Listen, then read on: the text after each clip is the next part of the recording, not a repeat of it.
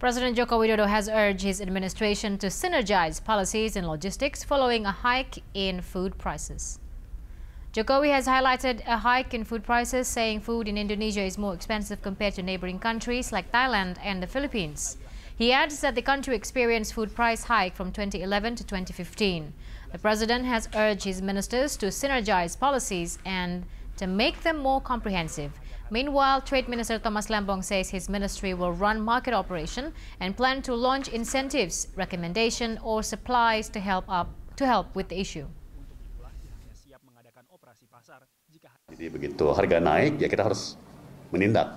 Apakah kita misalnya memberikan insentif atau himbauan lain untuk melepas stok ke pasar, atau seperti dalam halnya beras, tentunya Bulog akan kita tugaskan untuk melakukan operasi pasar, ya.